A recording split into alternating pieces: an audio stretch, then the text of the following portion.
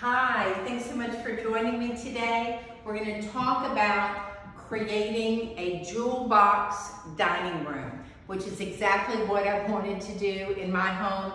My first step, my floor was antique wood, so it's very dark. So I sanded it and we applied a porch and deck paint in a color called City Lights by Sherwin-Williams. I then used fine paints of Europe on the wall. This is a custom color for me, and it created this glow in the room of different sheens. The ceiling is done in a hand-applied 4x4 silver leaf squares. So this is my little backdrop to my jewel box.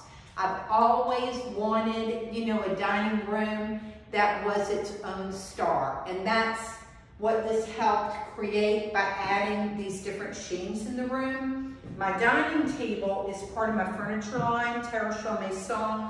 I wanted a big, elongated table that I could sit with my large family and just share a wonderful meal on vintage, china, and using all the silvers that I bought at all the flea markets and the demoulages in France. So the chairs are sort of a hodgepodge, two mixtures of 19th century Swedish little contemporary cabaret in resin, gives it just added seating for dinner.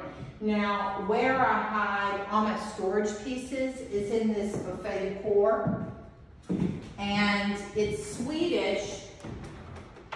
The family wrote their name on the interior, love that, 1839. And so this is where I tuck away all my stuff after dinner. So it's great to have a tall storage piece in your dining area because it's extremely functional. The anchor here on this wall is a 19th century School of Genoa, Jesus in the Garden of Gethsemane. I love it. Come on. This is Brother Luca. And it was originally in my dressing room upstairs. Now, I believe furniture and art should move around the house. It feels like you've reinvented your home when you move things around. So it's the anchor on my back wall. Below is a little 18th century Swedish bench dressed in Fortuny. I added a 19th century big floor mirror, and this is also part of my Maison collection, but this was added to create a larger space, makes the room feel much more open when you add large floor-length mirrors.